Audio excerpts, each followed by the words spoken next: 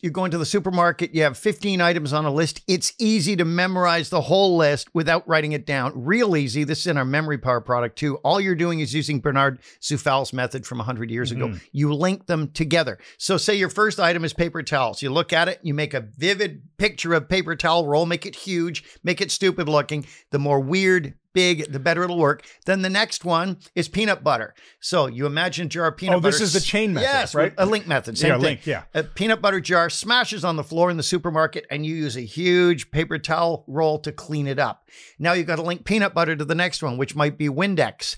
And you see that it wasn't cleaned up, so you spray the peanut butter on the ground with Windex. Now by doing this, you're making a movie. Making an associated movie. Associating rather, not yourself, but each of the items together. And you can run it forward or backwards. By running it clearly, see it each time, you'll easily memorize the list of 15 items or whatever, 100.